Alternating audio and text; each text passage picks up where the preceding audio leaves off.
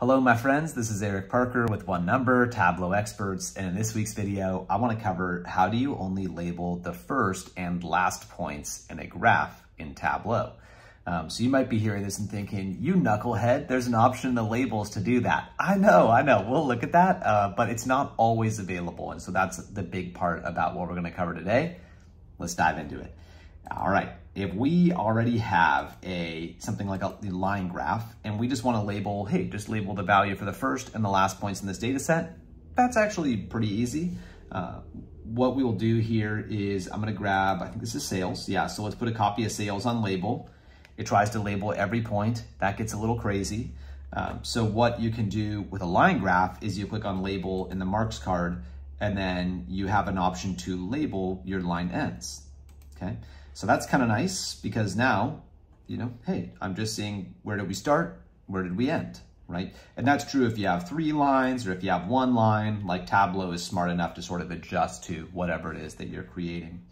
So where we run into a bit of a challenge with this is when you're not using a line graph. So for instance, if you had something like a bar chart, okay? So let's say I just want to label the first and last bars in each series in this bar chart. Now, unfortunately, that option for only showing the first and last, that's not really an option. You can see I can do like most recent, so I can essentially get the last value. In this case, it's just coincidental. Min and max would typically, actually min and max are only doing the overall min and max. You can set it to be paying. So min and max would coincidentally do the first and the last here, but that's only because the first and the last happen to be the largest values and smallest values, but that's not always going to work out for us. So how do we make sure we kind of have control over this and we're only labeling the first and the last points, okay? That is where a calculation is going to help us. So we're going to use a table calculation so Tableau can find the first and the last data point and then only return to us the sum of sales for those. All right. So we'll hit our drop down. We'll create a calculated field. I'll call this sum of sales, first, last only. All right. So here's what I will do. Well, let me explain something really quickly here. So we're going to utilize some table calculation functions. Let me pop our little window open here. So we're going to use these table calculation functions first and last. Okay. So you can see the Tableau talks about first here, and it says, if you want to talk about first, that could mean like, how should I say this? Like the first going left to right or top to bottom, it's a table calculation, so you get to define it, right? So what I will do is I will say if first equals 0, then sum of sales, okay? Else null. I guess I don't have to put else null, that's implied. I'll just skip it, say end. We haven't done last yet, but let's just check to make sure first is working first. Okay, so let's throw this on label instead. Let's get rid of the original sum of sales and we'll just say show all labels, right? So notice it's only showing that one label just for the first bar. So you might be thinking, what the heck? What is first 0? Like, what does that mean? So I'm just telling Tableau reference only the first point. You can change the offset. So if I said first, it's a little confusing. If I said first -1, that's actually the way you reference the second data point.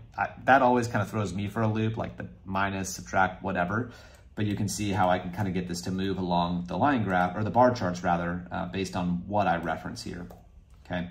So what I'll say is if first equals 0, the sum of sales, or what if I do this? What if I say, or last equals 0, then sum of sales, okay? Basically the same thing, but now using the last function, okay? So now if I hit okay, now check that out. Now I've got the first and the last values only, okay, showing. So let me do a quick little number format here. We'll do our default properties, do our number format, some currency going there, right? Now we have total control. We've got just our first and last data point showing, which is sweet.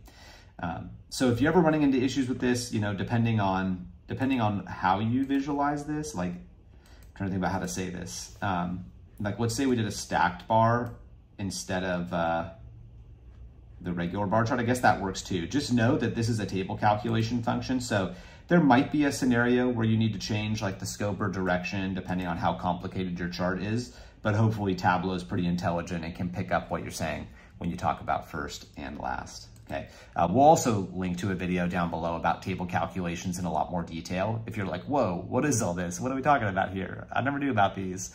I don't know how they work. We got a video which will cover all those types of topics. So thank you for being here. If you check out this info button up in the top corner, Ollie and I run Tableau classes every month. We teach Tableau prep, Tableau desktop, dashboarding, design, calculations, you name it. We'd love meeting new people. We would love to have you there. It's a great way to dive deeper. We get to touch on little topics, in these 5 to 10 minute videos, but we get to go into a lot more detail in our 8 to 16 hour classes. So feel free to keep following along here though. We do drop new free content every single week, and we look forward to catching you again soon. Thanks.